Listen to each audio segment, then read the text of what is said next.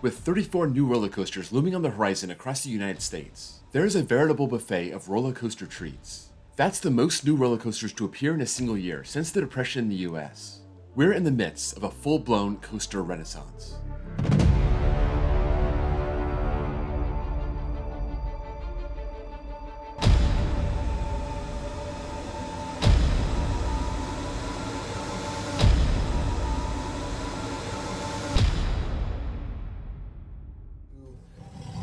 Unleash on the world something that we can call the sequel to The Beast. This is the Son of Beast. There was no doubt about it. As the 20th century was coming to an end, the coaster wars were as hot as they've ever been. Six Flags was adding not one, not two, not three, but 4 new coasters to the former Geauga Lake in upstate Ohio, freshly rebranded as Six Flags Ohio. Six Flags was adding over 20 new coasters chain-wide for the year 2000, echoing what they did in 1999. This included the 255-foot Goliath at Six Flags Magic Mountain, and that would hold the record for the world's tallest drop for a grand total of 3 months, before Cedar Point opened up the 300-foot Millennium Force. That record would fall 3 months later, thanks to Steel Dragon 2000 in Japan. Kings Island wasn't aiming for the world's tallest coaster, but they were aiming to destroy all the major wooden coaster records. They did it once before with the Beast 20 years prior. And the Beast's progeny, as the Cincinnati Post Connie Yeager put it, was Paramount's Kings Island's year 2000 offensive in the high-stakes coaster wars. Its father spread pandemonium throughout the Midwest. Its arrival will thrill a nation. Its legacy is destined to change the world. Presenting Son of Beast, the world's tallest, fastest, only looping wooden roller coaster.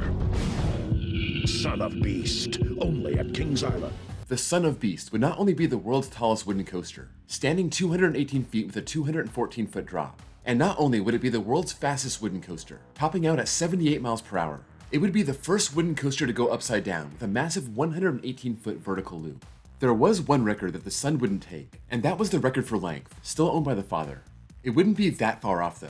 It would clear 7,000 feet, sprawling over 12 acres of land. Upon its announcement, General Manager Tim Fisher said, "Son of Beast will be the Millennium Coaster. It will stand as a monumental symbol of Paramount's Kings Island's commitment to quality and world-class rides and entertainment." This $20 million coaster would be located near Top Gun, heading out into an undeveloped area of the park, formerly the Wild Animal Habitat. It would be manufactured by the Roller Coaster Corporation of America, a company that built its first coaster at Fiesta, Texas in 1992 with the Rattler, and they had a few projects opening around the world in 1999 and 2000. For such a massive project, track was already vertical by the spring of 1999. By the dawn of the new millennium, Son of Beast had its first problem. In January, a 50 by 100 foot part of the structure fell over, blamed on high winds. Some workers had also complained about the safety conditions on the project, and that got OSHA to come out to investigate. They slapped a $110,000 fine for 18 violations, mainly around the lack of fall protection systems, and the failure to determine if temporary bracing was strong enough to withstand high winds. The park was cooperative in addressing these measures, implementing new site-specific rules due to the complexity of building Son of Beast. When the park opened in mid-April, there was a lot to be excited about. There was a new upcharge attraction, Flight Team. This was a helicopter ride, taking riders up and giving them an aerial tour of the park. And if you paid more, you could get a tour of Cincinnati or Dayton, with a custom tour possible for an additional fee. This would cost between $25 and $155. There were also 10 new shows for kids and adults. Timberwolf has some big acts lined up, like Sugar Ray, Smash Mouth, Chicago, Weird Al Yankovic, Duran Duran, and Martina McBride. There was also a new direct entrance to Waterworks, allowing guests to get in from the parking lot and avoiding the dry park. The one thing they weren't looking forward to was Son of Beast. Construction delays pushed its opening back. 2 weeks later, Son of Beast was finally set to open its gates. 2 hours into its opening day, maintenance was still trying to get it ready for prime time, with the line stretching throughout the park. Once they got it working, it got rave reviews. Don Helbig, the record holder for the most rides on the racer with over 11,000 to that point, said Son of Beast exceeded his expectation. There's no lull, it's non-stop action and speed. After that opening Friday, Son of Beast opened for some time on Saturday, but it was shut down for the rest of the weekend. There was a 15-foot section of track at the top of the second hill that needed adjustments. They planned on reopening it the next week, but that didn't happen. The park was hoping to get it open the week after, but that deadline came and went. Finally, almost a month after its opening day, Son of Beast was back open to the public.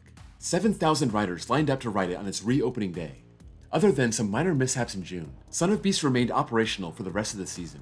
But by the end of the year, Kings Island filed a lawsuit against 3 companies involved in building the coaster. One was the Roller Coaster Corporation of America, hired to design and build the ride. Another was Wooden Structures Incorporated, hired as the lead structural engineer. Finally, Universal Forest Products of Hamilton provided the lumber. Kings Island alleged that shoddy design and construction forced the ride's month-long closure. Once the 2000 season got underway, Kings Island launched the month-long Dinosaurs, a Prehistoric Journey, a kids exhibit featuring 13 dinosaurs and interactive stations. They also had been hosting the kid-friendly Howl-O-Scream up to that point, but in 2000, they would launch Fear Fest, a much more dark and terrifying event, transforming different areas of the park into sinister destinations. Despite all the action and all the new additions, capping off their $40 million 2-year expansion between 1999 and 2000, attendance dropped for the second straight year, down 4% to about 3.2 million. The park blamed this not on Son of Beast, but on bad weather. For the 2001 season, the park would focus on the kids, expanding the Nickelodeon Splat Zone into Nickelodeon Central, and adding 3 new rides. This included a retheme of the Kings Mills Log Flume to the Wild Thornberrys River Adventure, and Rugrats Runaway Reptar, a Vekoma suspended family coaster. Kenton's Cove Keelboat Canal never got to see the 2001 season, removed for something big the park had planned for the future. Outer Limits Flight of Fear would drop the Outer Limits from its name, as well as dropping its over-the-shoulder restraints, replacing them with much more open lap bars.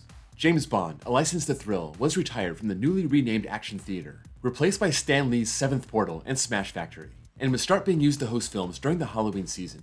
2001 was also the first year the park would offer a Gold Pass, offering a free upgrade for families buying their pass in April. This would give access to some rides an hour before the rest of the public, 2 for deals on Tuesdays where guests could ride twice without getting back in line, and access to preferred parking. The park brought in more family-friendly entertainment, like the Mapapa Acrobats and Forbidden Magic, Secrets of the Mummy's Tomb, a magic show in the Paramount Theater. Timberwolf was set to feature Jessica Simpson, Aaron Carter, and the Spirit Song Festival, as Kings Island continued to be a popular spot for Christian music acts. Son of Beast had a smoother sophomore season, giving its 1 millionth ride in June. 2001 was a big rebound year for Kings Island, with attendance back up 4% to 3.36 million, crediting the success of the Gold Pass and the new Nickelodeon Central. The park had conducted surveys to see what people wanted. They wanted more family-oriented attractions. The park listened, and they were rewarded. Kings Island would win Amusement Today's Golden Ticket Award for Best Kids Area in 2001, and they would win it every single year for the next 18 years. Even with a sagging economy and travel fears following the September 11th terrorist attacks, Kings Island, as a regional park, did not suffer as much as the big destinations. Looking to add to their most popular park on their 30th anniversary, Paramount used its hottest brand for a brand new thrill ride, Tomb Raider: The Ride, based on the popular Angelina Jolie film. This would be a heavily themed, totally immersive dark ride experience. The show building would be located next to the Beast in the Rivertown area, on the former site of Kenton's Cove Keelboat Canal. The whole experience would start with a queue line, where patrons would enter the cursed tomb and be sealed inside. Everything from this point on would play off scenes from the movie. As park spokesman Jeffrey Siebert said, "There is nothing like this in the entire world. The infrastructure of this ride is unparalleled to anything Paramount Parks has done to date." The ride was a Huss giant topspin, flipping riders around in the darkness, equipped with fog and light effects, lifting riders up to stare at sharp, icy stalactites on the ceiling, then dropping the riders and dangle them over a supposed lava pit. This would use fountains to shoot water near their faces. Tomb Raider would coincide with a $2 hike in the admission price, up to $42 for a single day, and the adult Gold Pass was selling for $84.99. This would not include a ride on the brand new Slingshot, a fun-time bungee ride that would launch riders 275 feet in the air at speeds of 100 miles per hour, flipping the whole time. This would open as an upcharge attraction. The 2002 season also started without its oldest steel coaster, King Cobra. Once its manufacturer, Togo, went out of business in America, parts were harder to come by, and maintenance became more difficult. It served the park for 18 seasons. 2002 was also the first year for new general manager Craig Ross, replacing Tim Fisher. Ross was Kings Island's vice president of resale in 1995, before moving on to the same role for the entire Paramount Parks chain. He oversaw some big changes following the 2002 season, starting with a retheme of the popular Phantom Theater that served 11 years. This would be called Scooby-Doo and the Haunted Castle, a multi-million-dollar overhaul that was billed as the first interactive family ride in the park's history. A 4.5-minute ride where guests board Mystery Machine vehicles. Equipped with fright lights, they can shoot at targets along the ride and collect points, adding them up at the end to see who won. SpongeBob SquarePants 3D would start its long run at the Action Theater also, but the biggest addition of 2003 would be Delirium. Kings Island employing Huss a year after installing Tomb Raider to build the giant frisbee, the first of its kind in the world. This would raise riders 137 feet off the ground in a swinging motion like a pendulum, following a 120-degree arc, all while spinning. This would be on the plot of land that King Cobra left open. Craig Ross also oversaw the addition of metal detectors, something that had become more and more common after the September 11th terror attacks, and Ross wanted to make it a point going into his first full year. We are constantly evaluating and enhancing our safety and security measures. As a part of this process, and in conjunction with world events, we are implementing the system as one more tool to ensure the safety of both our guests and associates. The process would also include a bag check for the first time. In order not to hinder the guests trying to enter the park, they installed 30 metal detectors, outnumbering the amount of turnstiles. In addition to the new rides, the park also debuted the Tomb Raider stunt show in honor of the 2003 Tomb Raider sequel, The Cradle of Life. Timberwolf also welcomed in Def Leppard, Aaron Carter, Billy Idol, and Third Eye Blind. In late September, a severe storm with over 100-mile-per-hour winds caused major damage to Warren and Hamilton counties and destroyed the Paramount's Kings Island sign, collapsing in the parking lot. Kings Island stopped offering the helicopter rides after the 2003 season, but they were about to bring a whole new experience to the water park. Waterworks opened in 1989, had a major expansion in 1997, and now it was being retired in favor of a major new water park resort. Craig Ross explained, "If you crave innovative water adventures, or if you simply prefer to relax and be pampered all day, the new water park resort will have something for everyone. This would be called Crocodile Dundee's Boomerang Bay, sporting an Australian theme, and featured 4 new attractions for 2004. This included the Tasmanian Typhoon, the raft slide with a giant funnel at the end of a 269-foot tunnel. The park even got Crocodile Dundee himself, Paul Hogan, to promote the new water park. The problem was, Warren County was expanding rapidly and were having problems with the water supply.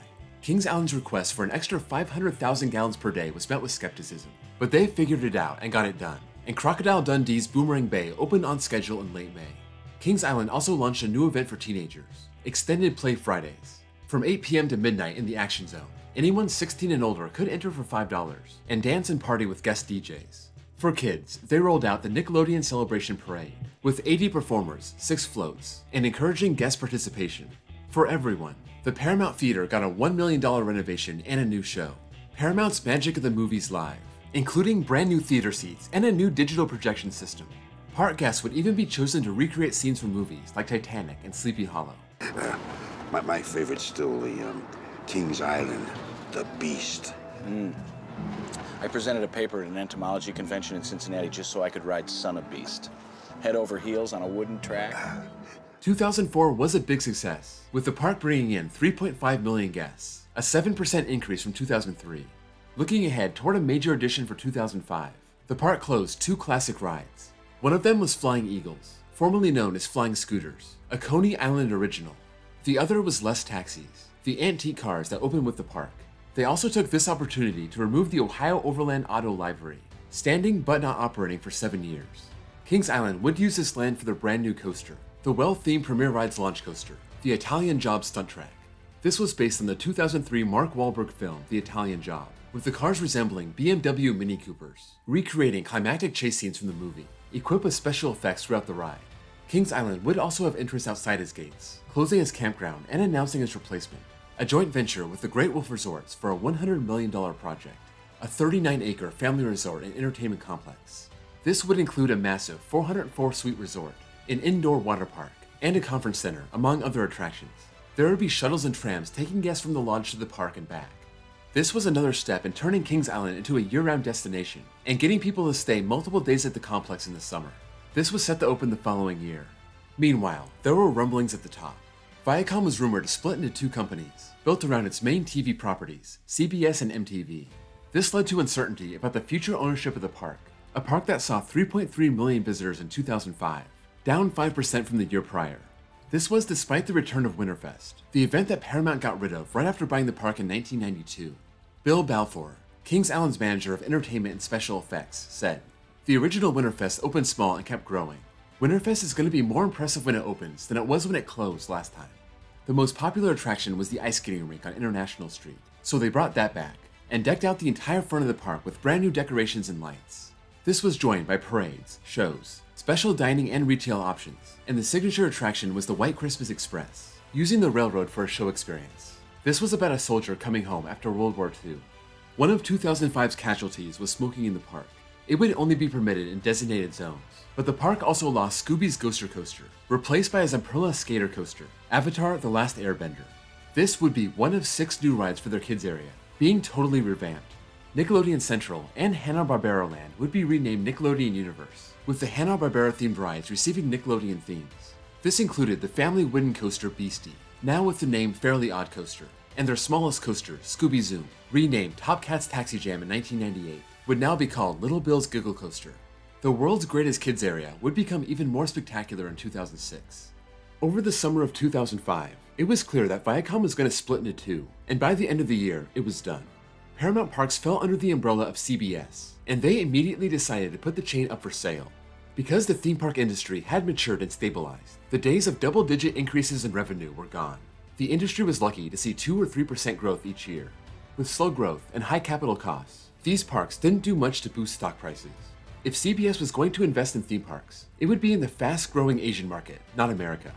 The news drew immediate interest from several parties in January 2006, including some private equity funds, Anheuser-Busch Incorporated, owner of the Busch Gardens and SeaWorld parks, and Cedar Fair, who owns 6 parks nationwide. The sale would put all the parks' branding in jeopardy, including all of the Paramount movies like Top Gun, Tomb Raider, and The Italian Job, but also Nickelodeon, with Nickelodeon Universe taking shape as the sale was being negotiated. On Monday, May 22, 2006, a deal was struck. In a $1.24 billion cash deal, Cedar Fair was the big-time winner of the 5 Paramount parks, plus the rights to operate Bonfante Gardens in California. For Paramount Parks, Cedar Fair was a good suitor because of their history of operating major parks, including Ohio Cedar Point and Geauga Lake. Cedar Fair was interested because this would double their portfolio with large-scale, well-established parks, and they would gain a more national presence. The deal was expected to close in the third quarter of 2006, and Cedar Fair assured guests they would not notice any differences in operation for the new season. However, by midsummer, Cedar Fair announced that Winterfest had been tabled and would not happen in 2006. The 1 year the event came back, attendance was below expected levels. When asked if Winterfest would ever come back, the park's response was, "We never say never." Despite the demise of Winterfest, Fearfest would remain. Cedar Fair may have been happy with their investment as a whole, but they were about to inherit one giant problem.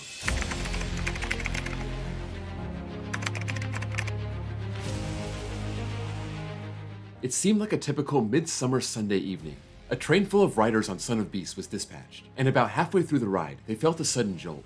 This was in one of the large helices, the one known as the Rose Bowl. One rider said, "It felt like we hit something or jumped the track." Everyone was screaming before that. Then it was complete silence the rest of the ride. A witness said he saw people being carried away on stretchers. Others were bleeding from their mouths and hunched over in pain. 27 people were sent to the hospital, most with minor chest and neck injuries, and all but 2 were released the same day. When that train came back with the injured riders, the next train was stopped on the lift hill and the ride was shut down. The state came in to inspect the ride the day after, and they believe the accident was caused by a crack beam that caused a dip in the track. This led to a lawsuit by the end of the month, filed by one of the riders who fractured her sternum, stayed at the hospital for 4 days, and couldn't return to work for 8 weeks. Son of Beast would remain closed for the rest of the season, as the park and Cedar Fair had to decide what to do. They concluded the structure was not meant to bear the ride's weight, and they could remedy this by using lighter trains. They bought the trains from the recently defunct Hurricane Category 5 from the Myrtle Beach Pavilion, manufactured by Gerstlauer. These were much lighter than the original, and they would cause less stress on the track and the supports. There was just one problem. The lighter trains wouldn't gain enough speed to complete the vertical loop, and the ride's signature element had to be removed. The state also said the park had to make other structural changes, including adding metal supports to make the structure more resistant to stress. After giving Son of Beast another chance, Cedar Fair was busy rebranding the park ahead of the 2007 season. All references to Paramount were removed, and the park went back to its original name, Kings Island. The one thing that didn't change right away was the roadside marquee, the one that was just replaced after collapsing in the 2003 windstorm. The park said that would eventually be swapped out. As for new additions, there were 5 new live shows, including the Endless Summer on Ice, the first ice skating show in 12 years, as well as a roller coaster that was new to the park, but not new to the state of Ohio. Firehawk was a Vekoma Flying Dutchman, located right next to Flight of Fear in the new X-Base section of the park, an area themed to a secret military base. This operated at Geauga Lake from 2001 to 2006, and Cedar Fair decided it would be better off with their new acquisition, and led to a lot of speculation about that park's future. Later that year, Cedar Fair would announce the closure of the Geauga Lake theme park, leaving just the water park behind. Since moving the Bavarian Beetle to the park in its opening year, Firehawk would be the first relocated coaster to come to Kings Island. There was also excitement around, not a new coaster, but a coaster given new life. Son of Beast reopened on the 4th of July, 5 days shy of a full year being shut down, operating with trains that were 1/3 lighter than the original. Craig Ross said, "It's still really good. We even had some people clapping and cheering in the station. But while Son of Beast was reopened, another ride in the action zone was shut down. This was Drop Zone, closed down ever since a teenager's feet were severed on a similar ride in late June. The ride at Six Flags Kentucky Kingdom was also built by Intamin, so the closure was out of an abundance of caution. It reopened after about a month, once it was determined that the cables that snapped in Kentucky were not a hazard at Kings Island. By the end of the year, Kings Island was ready to roll out the revamped Halloween event called Halloween Haunt, replacing Fearfest. The biggest new addition was Club Blood, a new venue full of vampires looking to repopulate. There would be nearly 400 live characters, double the number from the year prior, and Halloween Haunt would be more intense, relentless, and gory, according to the park's new spokesman, Don Helbig. The Cincinnati native that was known for riding the racer almost 12,000 times and seemed to be at all the park's major events was now part of the team, and he remains there to this day. When Cedar Fair bought the Paramount parks, it included a deal to keep the Paramount name in front of the parks, as well as the Paramount branding for 10 years. They chose to rename the parks right away, but didn't change any of the names of the rides during their first full year. Going into the 2008 season, all of that would change. There was a major effort to rename and retheme all the Paramount rides, though they tried to stay close to the general theme but give it a generic name. At Kings Island, 2 theaters and 5 rides were renamed. Most notably, Top Gun was renamed Flight Deck, and Tomb Raider was now The Crypt. Don Helbig said, "Some guests are going to need time to adjust. They grew up with the park one way, and now it's going into something else." Another big change was that Racer would no longer run one side backwards. This started as a gimmick back in 1982, and it was so popular it stayed around for 26 years. What we're doing is getting back to the feel of the original Kings Island. That's something our older guests will remember and appreciate. Our younger guests, who have only known one thing their whole lives, will find it different, but we're confident they'll come to love it as much as ever. Our theme this year is history, tradition, and nostalgia. We're getting back to being a homegrown park. The park knew that taking away this experience would be a tough sell for its guests who came to love the backwards racer. But that was just one of many challenges the park would face in 2008. The economy was struggling. The price of gas was spiking to nearly $3.50 a gallon. But Kings Island was hoping that as a regional park, they could stay afloat. The park was also hit with a legal defeat, losing their $20 million case against RCCA's insurance company. Kings Island won their lawsuit against RCCA in 2005, but once that company went out of business, the park sought payment from the Admiral Insurance Company. In 2008, a court of appeals ruled the insurance company did not have to pay, citing that commercial general liability policies do not cover claims of negligent manufacture. Kings Island also fought the Mason City Council on a proposed tax on park admissions, even threatening to de-annex from Mason and return to Deerfield Township. They did not want anything to raise their admission price, which in turn hurts attendance. Kings Island didn't welcome anything new in 2008, but they did draw in a lot of people with 2 acts. After years of denying Robbie Knievel a chance to outshine his dad's jump from 1975, Kings Island under Cedar Fair was more open to it. More than 40,000 people came to the park on May 24th, many of them flocking to the park to see history being made. He landed the 200-foot jump over 24 Coke Zero trucks, hurting his back on the landing, but it was still a success. On the 4th of July, there was another family connection, as Rick Walenda broke his grandfather Carl's tightrope record, the one set at Kings Island back in 1974, covering 2,000 feet in just over 35 minutes. Cedar Fair was just breaking the ice on their new investment over its first 2 years in charge. By the summer of 2008, it was obvious something big was on the horizon. Kings Island didn't want to give too much away, and let the speculation create some buzz. Don Helbig encouraged people to come to the park, take pictures of the construction, and watch this new roller coaster take shape. Every day, our guests ask, "What is it?" It's just one of those things you can see unfold in front of your eyes. No other details will be revealed. All we will tell people is it's going to be a ride. What kind of ride? People are just going to have to wait and see. Not only would Kings Island's new coaster create a big splash, it would be the start of a new era for the park. Kings Island was already one of the country's premier parks, but Cedar Fair was about to launch the park to new heights never seen before. Thanks for watching episode 4 of this 5-part documentary. If you could drop a like and share this video with anyone who may be interested, I would really appreciate it. This is a massive project and I appreciate the support. Stay tuned next week for the final episode, as Kings Island becomes a darling of the Cedar Fair chain, and the park rises up the ranks to challenge the country's best.